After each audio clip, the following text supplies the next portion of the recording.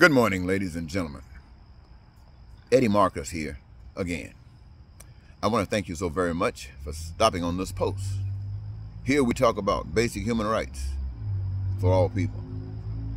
And what I've been given to talk to you about on this Sunday morning, yes, a Sunday morning, is this: how God's system failed to the systems of men. How God's system failed to the systems of men. What am I saying? Listen to me, and listen to me if you care. This earth that we live on, and then there's the heavens that they tell us about. We don't really know, but we don't argue because we see something up there. And the things that happen here, the trees, the grass, the rain, all of the things that happen that we can identify with the senses that we've been given here on earth, we know they happen because of a power that we can't see. And that power apparently is magnificent because all that we do see is real, at least to our senses. And not only that, but we ourselves exist. Now that tells us there is a magnificent power. If a magnificent power is able to do that, you would think that a magnificent power that is able to construct a body with all of these different organs, with all of these different systems, and all of the parts that play a role in the functioning of human physical structure. If a power can do that, do you not think that that power is also able to create a system whereby these creatures that have been created by God can walk from day to day, night to night, moment to moment throughout life, living as wonderful as the trees that grow? And somebody might say, but even nature comes and blows the trees down, but the trees still grow again, and they do the same thing that they were always designed to do. Now, if something under it causes it to lose power or lose strength that ties it down, hey, it's replaced. And so what am I saying? I'm still saying that even in the midst of the turmoils and the troubles that come, that power that is able to put us together significantly, as far as I am concerned, is able to keep us in harmony. And that which divides us and takes us away from harmony is that which stands against God. Now, what am I basically saying? I'm saying that every individual on the face of the earth wants to live in peace, wants to be prosperous, wants to be joyous and happy, want their dreams to come true. Not only that, they want their needs, they want their wants and desires met. Whenever they want it, that's when they want it met. Not only that, they don't ever want to have to worry about those things that are absolutely essential for survival, like food, clothing, shelter, education, health care, transportation, and benefits of the infrastructure and all that mankind can imagine and do. No, baby, this is God. This is God for me. This is God for you. This is for black people. This is for white people. This is for Asians. This is for Africans. This is for people all over the earth, the old, the young. This is the power of love. This is the power of God saying, this is my system for the human race. Now, anybody got a problem with that? Anybody can beat that? Well, let me tell you, there have been those who said they could. In fact, there's a story that takes us back to the Garden of Eden. There was a voice that came out in the Garden of Eden and said, hey, they said you would surely die, but you won't surely die. So do what I say and disregard what you were taught. And like human beings, given choice, not forced to love God or one another, decided to try the other. And they say this is where we've been all since then. Confused, not knowing which way to go. Deceived, like somebody saying this is the truth and someone saying this is an alternative truth, and all of a sudden it's repeated so often until you don't know what's true, and you don't know how to decide between the choices unless you are led by something good. You're gonna go the other way. So I'm saying to you, this is what has happened. And so what have the systems of the world that men have said that they could do better than God, what have they done? Let me ask you about communism. There are countries that are communist countries. If you don't know what communism is, look it up so you can maybe have your vision and your mind working together about communism. And I tell you there, in communism, you don't see what I just got through describing. You see pain and suffering. You see people who are really well off, getting over, they're superior to others. You see that in communism, not in God's system. Let's look at socialism. Now, they say socialism is a much better system than communism. They say that socialism makes sure that people have better health care, they got better education, they got better this and better that than what? Than communism, they say. Now, you don't know what socialism is. Look it up. Let your eyes and your mind work together. Put an imprint there. It might mean something to you, but whatever it is, you're going to see people suffering. They might not suffer as bad as some other places. At the same time, you're going to see people wealthier than others. You're going to see people benefiting from the system much better than others, and justifyingly so, they say. But that doesn't happen in God's system.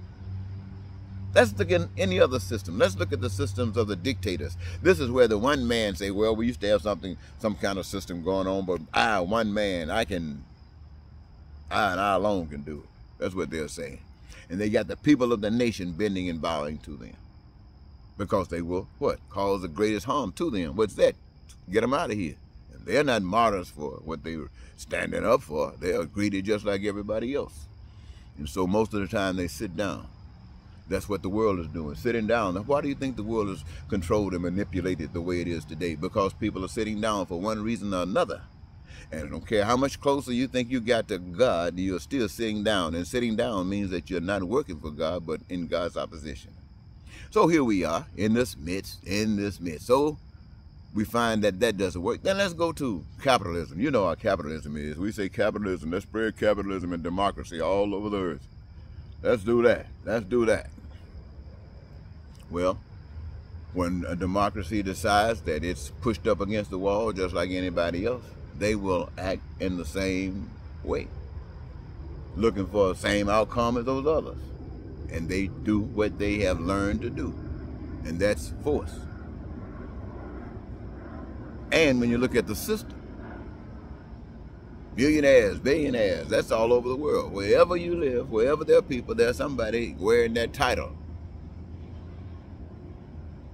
And the pain and suffering is there. All of these systems by mankind designed to do what it's doing.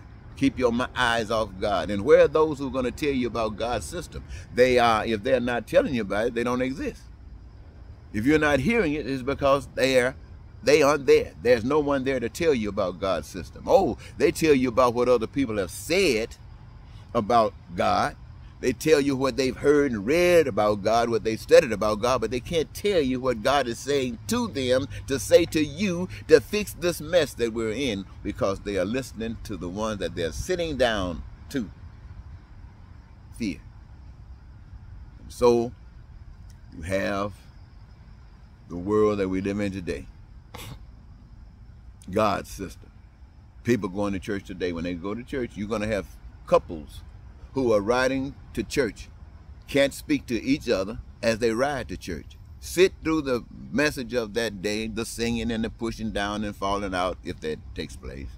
And they get back in their car, coming right back home, and won't have the decency to say anything nice or kind to one another. That tells you the benefit of the system. You say, why are people falling away from the church? Because time has passed and people are seeing that the church is nothing but a traditional stuff. It has no purpose. It has no genuineness. Look at Donald Trump when he came on the scene in the United States. He started bringing forth the lies that people used to be ashamed of. They say, oh, you know, you can't get away with that.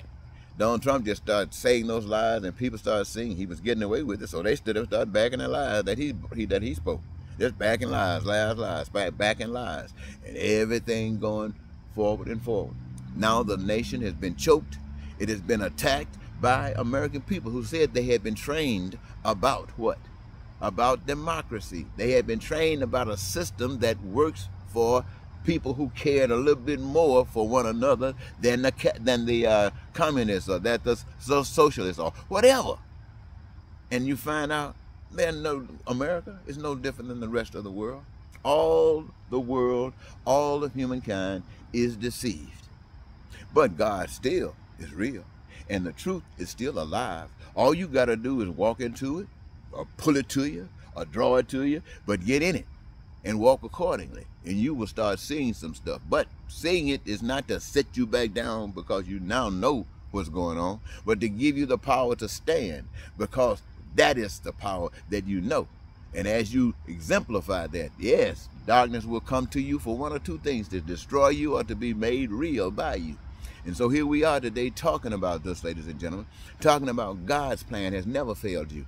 Now, let me show you something else that you might not have paid any attention to. All of the ugly stuff that's going on across the globe. You know, you got the earthquakes, the natural stuff. We can't control that as far as we know. But the pain and suffering, the terror and the wars that's being fought, the effort that's made to consume and to amass and to take is all over. And you can hear people talking about it all the time, but we're not going to go out there. I just wanted to mention that. In America today, they're talking about Trump and Trumpism and Republican and Democrats at odds with one another. And with rhinos and Democrats arguing about this is too much because I got to protect this interest. All that stuff that's going on, all of it is against God. Every last bit of it is against God. But when you turn on your social media channels where people are discussing what's going on in the world, that's all they're talking about. They ain't asking another person, what do you think? Well, the world is crazy. What do you think? You think it'd be more crazy tomorrow? Or why don't you think it was as crazy as yesterday? Asking questions like this. What does that mean? What does that justify? What clarity does that bring? Nobody's talking about the answer. And I ask you, why aren't people talking about the answer? Is it because they don't know what the answer is? They don't know what the solution is? Or they're trying to keep you off the solution? Well, I suspect that when a person is coming before you, marching, telling you the truth, and efforts are being made to demoralize that person or to kill that person, then perhaps any message that would bring forth liberation is a message that they are not supposed to be putting out there, that they're supposed to be choking. And since you are not hearing that message, I suggest that you're not hearing that message because the systems of the world that have decided that they wanted to replace God are also replacing the message of God. And when someone comes along and tell you that message, you don't want to pay attention to it because, first of all, you're not going to hear it that much. And since you don't hear it that much, you're not going to believe it, and you don't have time to believe it because all of that trash is constantly coming at you. Every day, every night, that constant trash coming at you. And what is the basic solution? Look at all that trash. Stop for a moment. Just stop. Think about all that trash. Now, in the middle of all that trash, what do you think would happen if all of a sudden, on the social media news outlets and on the mainstream news outlets, you begin to hear that there's peace, possibilities, prosperity, and yay, and it's a simple thing. And you start hearing about it every day. You start hearing about that you could have peace and joy in your life. And you start hearing that your dreams could come true. You start hearing about all of your problems, that your health care and your education and your housing and all that stuff can be resolved. And you start hearing that it's a simple matter because all it will require is that you, the people who benefit from this, play a part in the process of creating the goods and services that will be used to satisfy your wants, your needs, and your desires. And the careers that you've chosen are the ones that give you your greatest joy. And as long as the resources are here, as long as the needs, the wants, and desires exist within us, and the gifts that enables us to call forth from those resources a manifestation of our dreams, my God, how can we lose? You think people want you to hear that message? Why aren't they telling you that every day, every night? Why aren't they telling you that? You'd forget about Trump. You forget about all that ugliness. You forget about all that racism. You forget about all that hatred and bigotry. You'd forget about the lying and cheating instead of why? Because your mind will begin a regeneration of what life is truly about. But you don't hear that. You don't hear that. Why? Because you're living outside of God. And I just want to tell you that. I was thinking about going to church today to talk about that stuff. But something told me I'd do better today by sharing this moment with you. And I want to thank you for clicking and giving me this opportunity, and I hope it has been as beneficial to you, for you, as it has been to me, for me. Until next time, Eddie Marcus, spokesman and advocate with God, says goodbye for now.